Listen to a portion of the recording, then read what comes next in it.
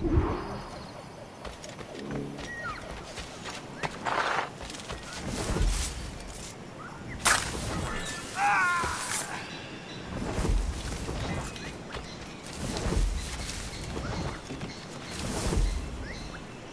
only what you can carry, maggots.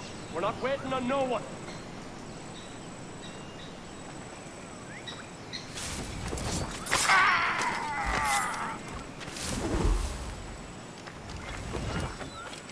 Put some muscle in that bustle or we're leaving you behind.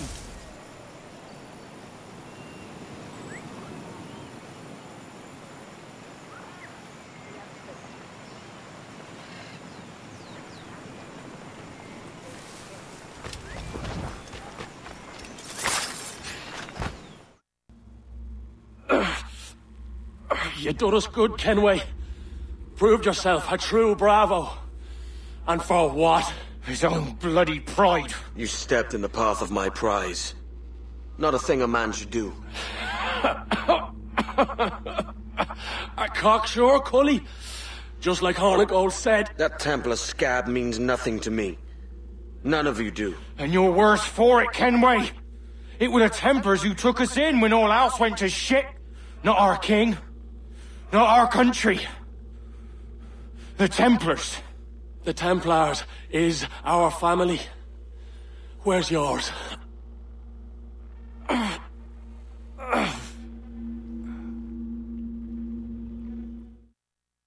honest service, there are thin commons, low wages, and hard work. Yet, as gentlemen of fortune, we enjoy plenty and satisfaction, pleasure and ease, liberty and power.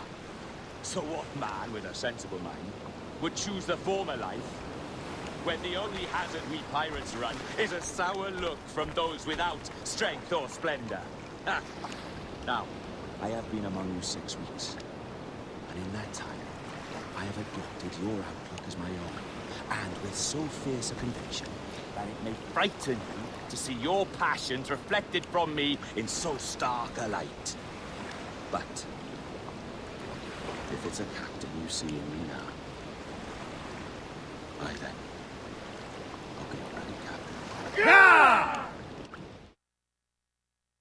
For I have dipped my hands in muddied waters, and, withdrawing them, find 'tis better to be a commander than a common man! Oh. You threaten me with your resistance. I'm looking for the observatory.